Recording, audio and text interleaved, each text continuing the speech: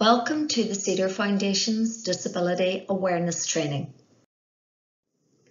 Cedar's Disability Awareness Training covers facts about disability that you may not be aware of, provides guidance about what you can do to support a person with a disability, and provides information for employers. Section 1. Disability, the facts. Take a minute to think about these three statements and decide for you. Statement 1. Most people with disabilities are born with their impairments. This statement is false. 3% of people in Northern Ireland are born with a disability. This equates to over 55,000 people. The rest acquire a disability throughout their lives.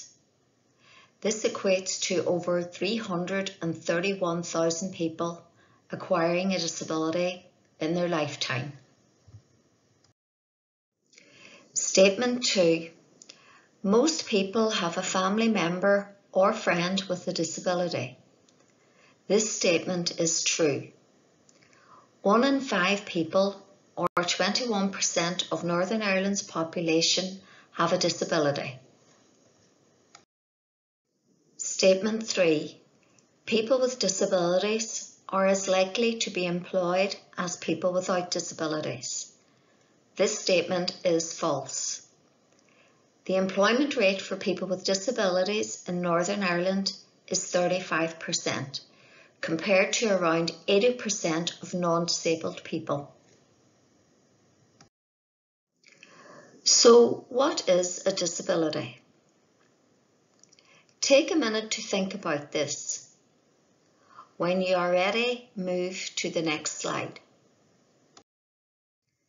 The Disability Discrimination Act defines a disability as a physical or mental impairment which has a substantial, adverse, long-term effect on a person's ability to carry out normal, day-to-day activities.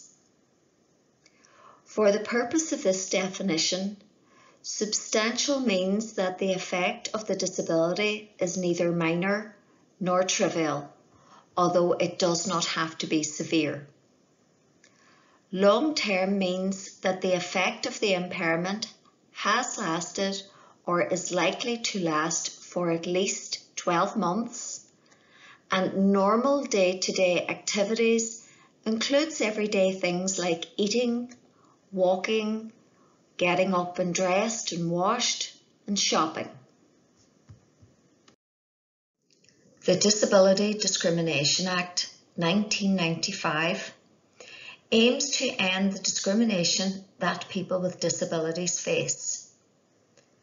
This act was significantly extended, including the Disability Discrimination Northern Ireland Order 2006, requiring public authorities to demonstrate how they would promote positive attitudes towards people with disabilities and encourage participation by people with disabilities in public life.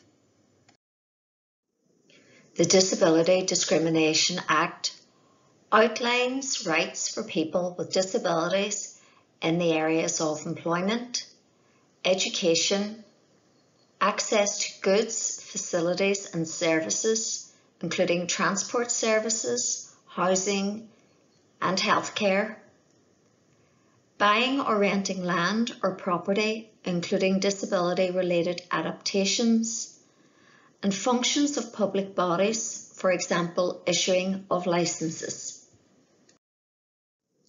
There is also legislation under the United Nations Convention on the Rights of People with Disabilities, whose guiding principles are that people with disabilities are free to make their own choices, will not be discriminated against, have the same rights as everyone else to be included in society, should have equal opportunities, and should have equal access.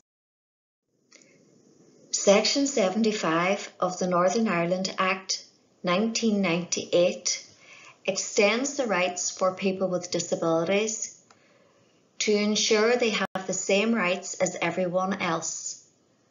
Public authorities are required to demonstrate how they would fulfil their duties to promote positive attitudes towards people with disabilities and encourage participation by people with disabilities in public life.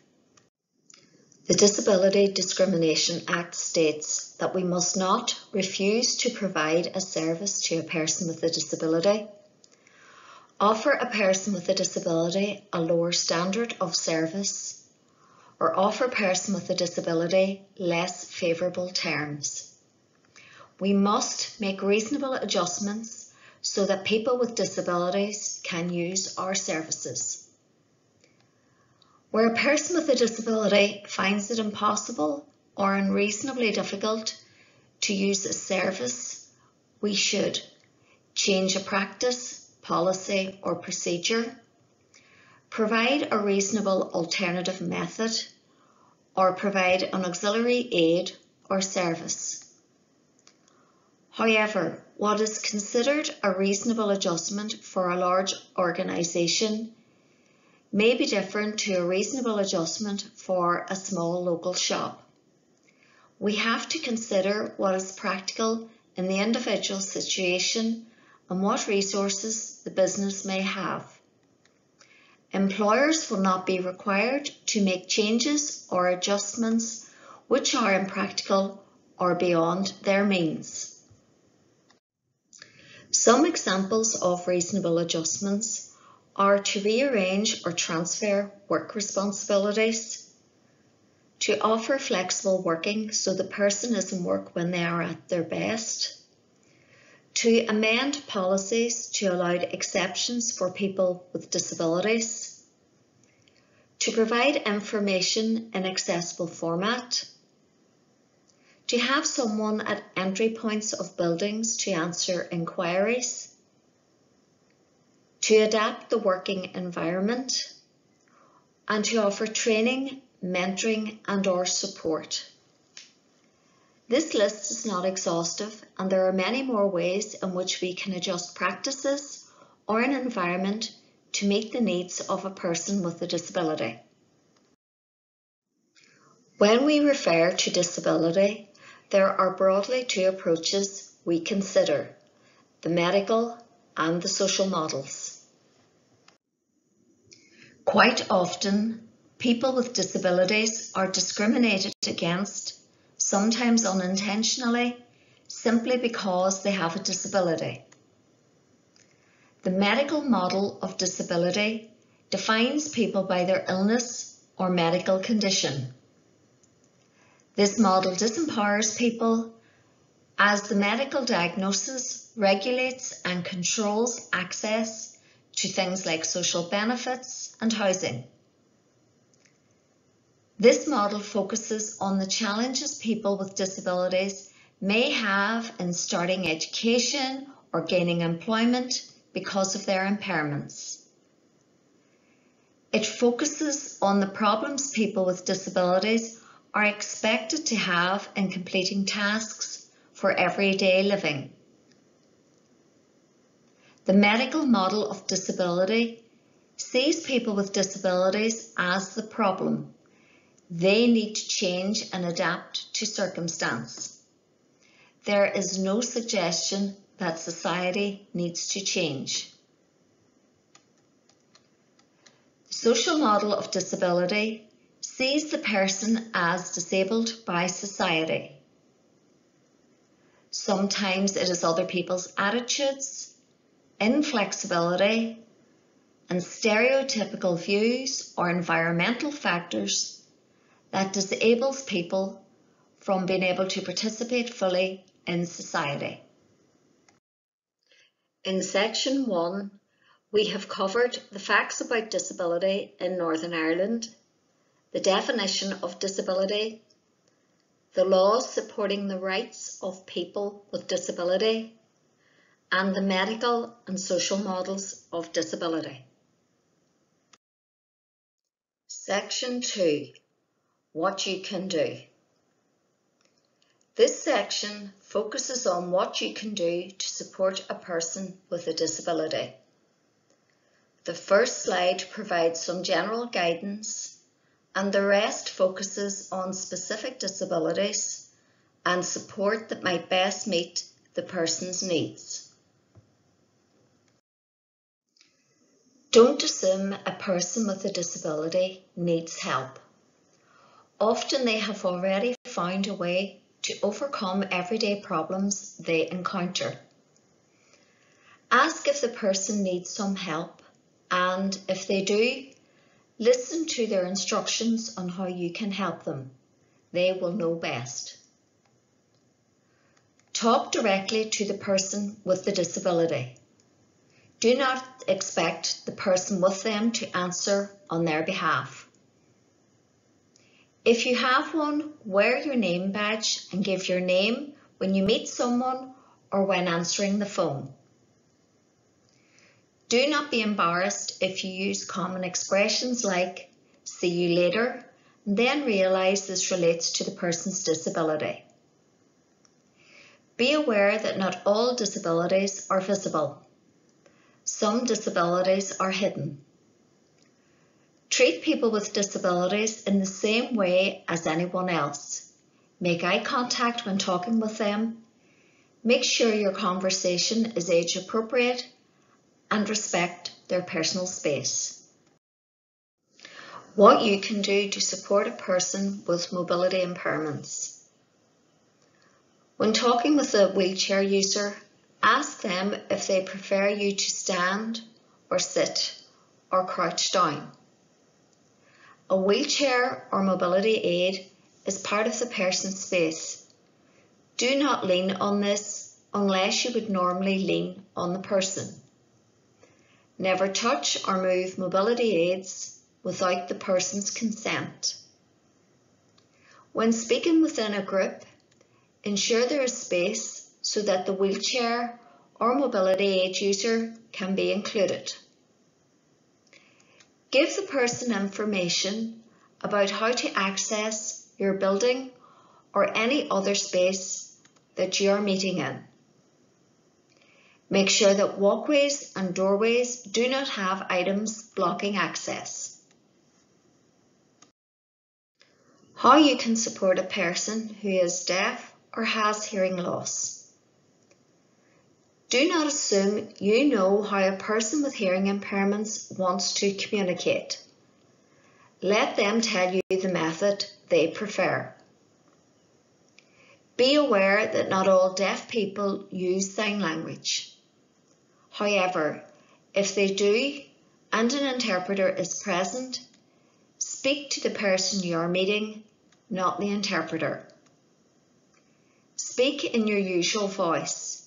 The person won't hear you any better if you shout, and the sound can be distorted through hearing aids. If you want to attract the attention of the person who is hearing impaired, touch them lightly on the shoulder or wave your hand. If the person is lip reading, look directly at them. Speak slowly and clearly. Face the light and keep hands, foot, etc. away from your face. Check that the person has understood you. In some situations, written notes might be helpful. Use facial expressions, gestures, and body movements to emphasize the words. For a person who is blind or has sight loss, identify yourself clearly and let the person know who else is there and where they are in the room. When talking within a group, always identify the person to whom you are speaking. Offer to provide written material in a format that the person can access. Never automatically guide a person with a visual impairment. Allow the person to take your arm at or around the elbow.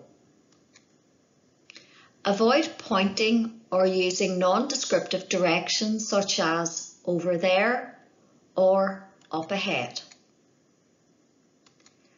At the end of the conversation, make sure the person knows you are moving away. For a person with communication difficulties, make eye contact with the person and be patient. Give them time to talk. Resist the temptation to speak for the person or finish their sentences. Do not assume you know what the person wants. If you didn't understand, ask them to repeat what they said. They are probably used to doing this.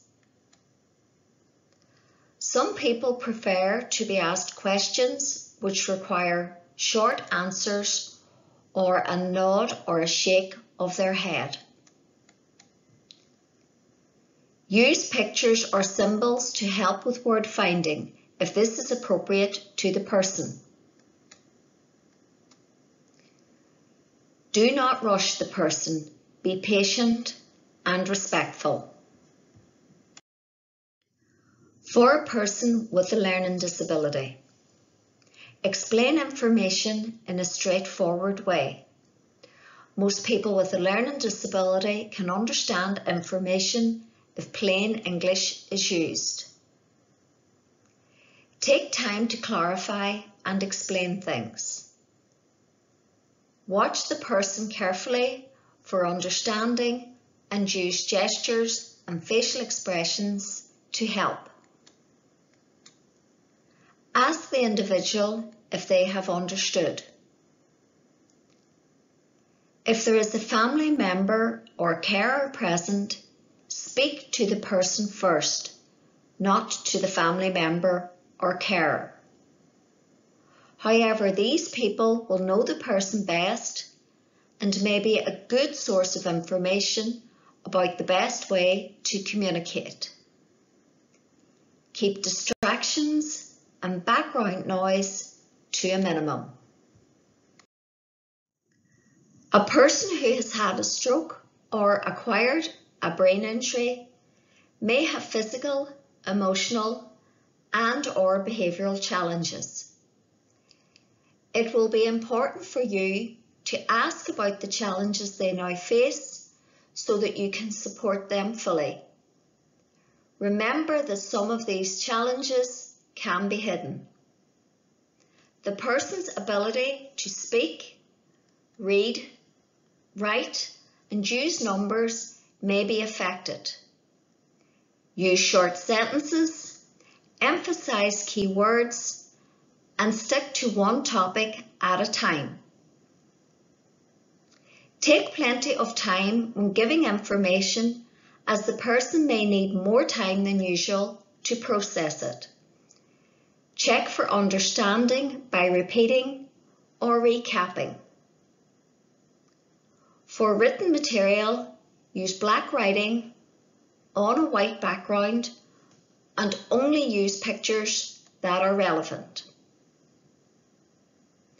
Individuals with an acquired brain injury may be easily distracted, so keep distractions to a minimum. Think about where you plan to meet the person. Is it noisy? Are there a lot of things displayed on the walls? Is there a phone that might ring during your meeting? These are some of the things that can cause a person to be distracted. Provide information in writing as well as verbally, as the person may have problems remembering what you have talked about. Individuals with acquired brain injury may display impulsive or disinhibited behaviour. Be firm but respectful, being clear about behaviours that are not acceptable and why. Lack of insight may prevent the individual from realising the full extent of their challenges. You may need to verify details with a family member or a carer. Be prepared for agitation or irritability. Do not overload the person, provide plenty of breaks, and be prepared to end the meeting early if necessary. For people living with dementia, find out about the life history of the individual. This can help with building rapport and trust. Say the individual's name to get their attention and to regain focus where required. Try to stick to one-to-one interactions as these are best for the person. Reduce distractions and background noise where possible. Use short sentences and straightforward language. Give time for the person to process what you have just said. Use pictures to support what you are saying. Do not correct or attempt to reorientate the individual. This will decrease well-being. A person with autism may not be aware of social boundaries and/or body language. Be prepared to correct the person firmly but with respect and keep facial expressions and gestures to a minimum. The person may be very literal in their verbal understanding. Always be clear and unambiguous with the information and instructions you provide. The person may not like to be touched. Do not assume they will want to shake your hand. Many people with autism may be sound sensitive, so meet in a quiet area and keep noise to a minimum. Ask if they have understood what has been said and reinforce information by asking them to repeat it back. In section 2, we covered some general guidance on what you can do to support a person with a disability and what you can do to support a person with a specific disability. Section 3, Information for Employers.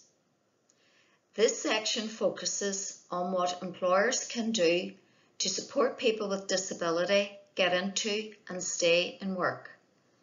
It highlights what employers can do to support their customers who have disabilities, and it provides information on what Cedar can do to support employers. What employers can do to support people with disabilities get into work. Employers can get help. They can work with disability organisations like Cedar to raise awareness of disability, to access on-the-job support for work placements, and to work with specialist staff to access guidance on recruiting people with disabilities. Employers can also use government schemes that are designed specifically for employers recruiting or retaining employees with disabilities. To find out more about what they can offer, go to the NI Direct link on the slide. Employers can host open days or promotional events. These will help employers find out more about the people interested in working with their organisation or company, and will help people with disabilities understand what working for this employer would entail. Employers can support with training and work experience opportunities. They can provide access to facilities for training people with disabilities, as they are more likely than other groups to lack the qualifications or experience required to do the work in question, so this better equips them and helps them meet the selection criteria. Employers could offer work trials. The offer of a work trial would allow a candidate an alternative means of demonstrating their capability instead of, for example, a selection test. Employers could include welcoming statements in their advertisements. This could read something like, "Applicants with a disability particularly welcome," or employers could highlight that flexible working arrangements are available. Employers could offer a guaranteed interview scheme. This could be offered to all disabled people who meet the essential criteria for the job.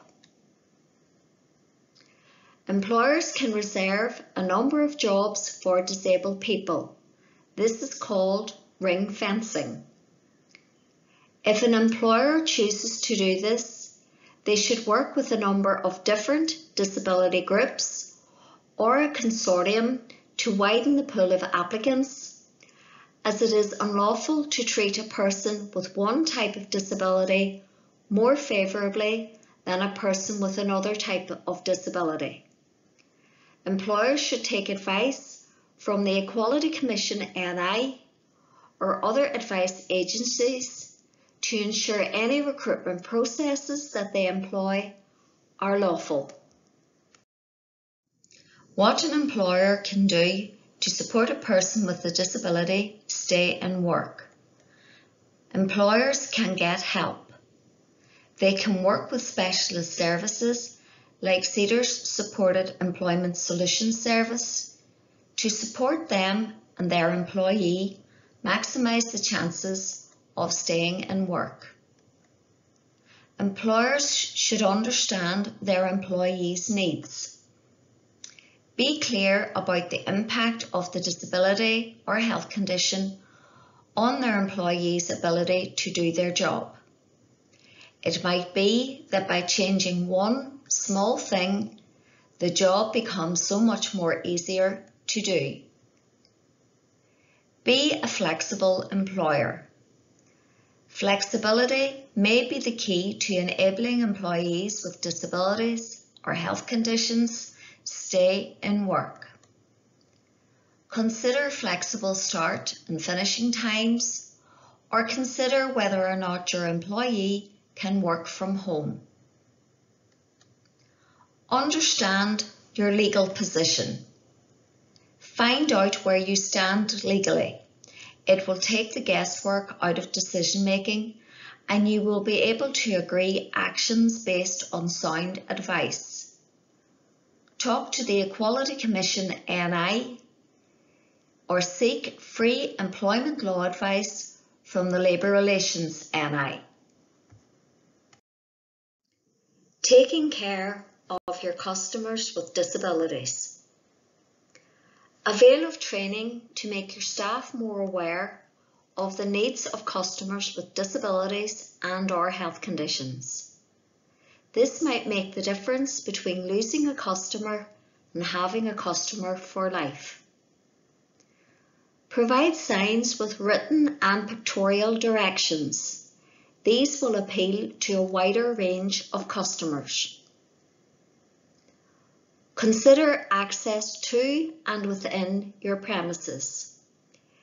It's great that customers can access your premises because you have a ramp installed at the front of the building, but it doesn't help if there are internal steps to bathrooms, if your doors aren't wide enough to accommodate a wheelchair, or if the music is too loud and distracting. Consider having a disability champion. Advertise this in store, including how a customer can get their support. Employers are keen to be more socially responsible, and there are a number of actions employers can take to demonstrate this in relation to disability. An employer could carry out an equal opportunities review. They could look at the nature of their workforce and collect evidence of their current practice. They could review existing policies and processes in relation to things like recruitment, flexible working, risk management, and accessible information. Employers could adopt good practice in employment using the Equality Commission's publications highlighted in this slide to guide them. Employers could develop an employment equality plan. There is a sample plan available in the Equality Commission's Outreach and Positive Action, a guide to the law and good practice for employers. In their plan, they could have agreed actions, set goals and timetables, and they should monitor and review progress to assess the impact of their plan. So what is the business case for recruiting and retaining employees with disabilities? Employers want to recruit the best person for the job. This is by far the most frequent benefit quoted by employers who have recruited and retained an employee with a disability. Employers find that employees with disabilities have a strong commitment to work, good punctuality records, and are more likely to stay in the job. Some individuals, for example adults with autism, have specific abilities like attention to detail, methodical approaches, strong work focus, excellent record keeping, and strong research skills, which employers value. Retaining an employee who acquires a disability makes use of skills and knowledge already in place, and this makes sound commercial sense. Employing a person with a disability helps build a diverse workforce which is more representative of the community. Employing people with disabilities may help increase the number of customers with disabilities and can increase staff morale. A dynamic workforce which is able to respond to changes can be more skilled at getting results in different ways. Also, more diverse decision-making groups tend to make better decisions. Many people with disabilities in work do not require adjustments. If they do, they can cost little, and often there is government financial support like access to work. Research has shown that 44% of adjustments cost less than £50, and these are mostly related to the physical working environment and provision of support or assistance. Improvement in communications technologies enable an employer to offer more flexible work conditions, such as equipment for working from home, which can provide saving on premises costs. In general, it costs less to make adjustments for an employee who becomes disabled than it is to recruit and train a new employee. Making small, reasonable adjustments to the way you work, how you present information, and your premises can have a big impact on your customers. Adjustments made for disabled employees can benefit other employees as well as your customers. Remember, 1 in 5 people in Northern Ireland have a disability. That's a lot of potential customers with spending power. Also remember that failure to comply with the Disability Discrimination Act can be costly in litigation, in compensation awards, and in bad publicity. The Equality Commission have a number of resources that can support you in making the business case for employing people with disabilities. The Cedar Foundation would be happy to meet with employers to discuss your business needs and partnership opportunities, advice on other supports, incentives and grants, and adjusting your policies, skills matching and recruitment service, advice on reasonable adjustments for new or existing staff, disability awareness training, and on and off the job support for employees. Drop us an email at info@cedar-foundation.org and a representative from Cedar will get back to you. In section 3, we covered what employers can do to support people with disabilities get into and stay in work, how to take care of your customers who have disabilities, why employ people with disabilities, the business case, and what support Cedar can provide. The Cedar Foundation's vision is a society accessible to all, offering opportunity, choice, and inclusion. I hope that this training has raised your awareness of what you can do to support us to achieve our vision. If you have any questions, please email info@cedar-foundation.org. Remember to complete your evaluation. If the evaluation has not been completed on SurveyMonkey, please email the completed version to b.doherty@cedar-foundation.org. Thank you. Welcome to the Cedar Foundation's Disability Awareness Training.